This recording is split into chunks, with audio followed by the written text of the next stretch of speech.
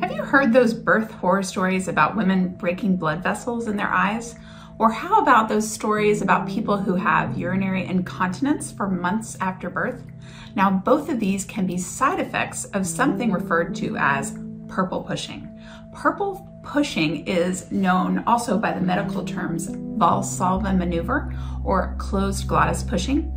It's a style of pushing where you are direct coached, usually by your labor and delivery nurse. Now, the good news is that there are other options for pushing. So in today's video, we are going to cover those options and make sure you stay until the end for the exact phrases that I suggest you include on your birth plan when it comes to pushing. Let's walk through what purple pushing or direct coach pushing looks like.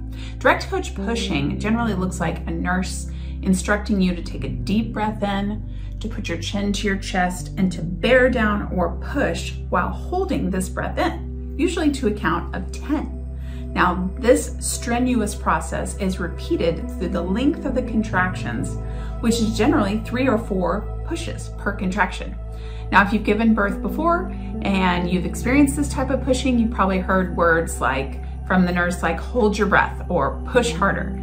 And as you can imagine, this type of direct pushing style, it's really intense and it can cause your face to turn purple, hence the name purple pushing. And you might even end up with bloodshot eyes the next day due to tiny little capillaries that burst with that intensity. But there are 2 other pushing styles that I want to make sure that you're aware of before you're 10 centimeters dilated and ready to push. The first one is called open glottis pushing. This technique is where you take a deep breath in, but this time you exhale slowly while you bear down. And it helps to visualize directing this breath down towards your rectum and your vagina. And because pushing a baby out is so similar to pooping, you can actually practice open glottis pushing next time you're on the toilet having a bowel movement. Did I just suggest practicing pushing while pooping? Yes, I did. It's a great time to practice. So what it looks like is a deep breath in and then a slow exhale. So it could look like this.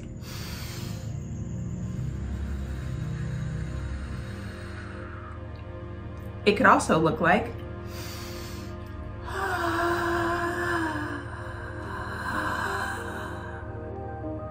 the other option is to take a deep breath in and make a grunting or groaning or vocalization sound as you push towards that pressure feeling that is in your vagina or your rectum. Something like that. To recap, that's 2 other options, a deep breath and a slow exhale, or a deep breath and a grunting noise.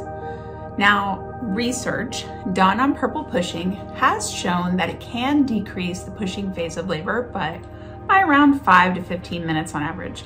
But the American College of OBGYNs gives a clear recommendation to doctors to support the options that are working for the woman giving birth.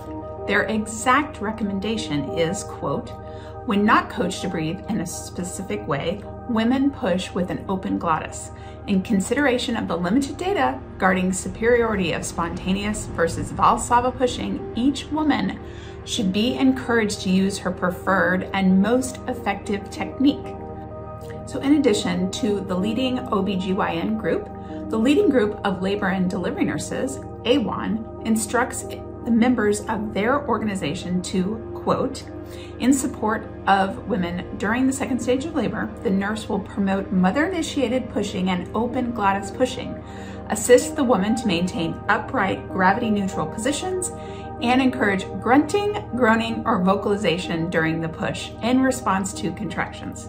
And finally, ACNM, the American College of Nurse Midwives, have also supported a person's right to spontaneous pushing.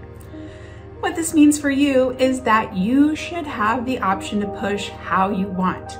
Now, I said should there, because not all doctors, midwives, and nurses are following these recommendations. If you would like to avoid purple pushing in labor, I highly recommend talking to your care provider prenatally about your preferences and express these preferences on your birth plan.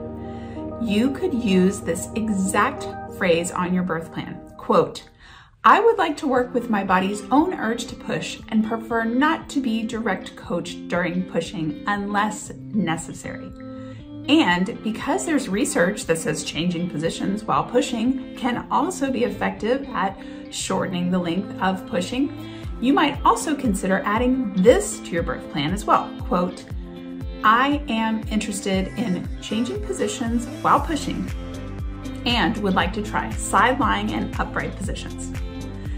If you're interested in shortening the time that you're in labor, then I recommend you checking out this video right here where I share my favorite positions for speeding up labor.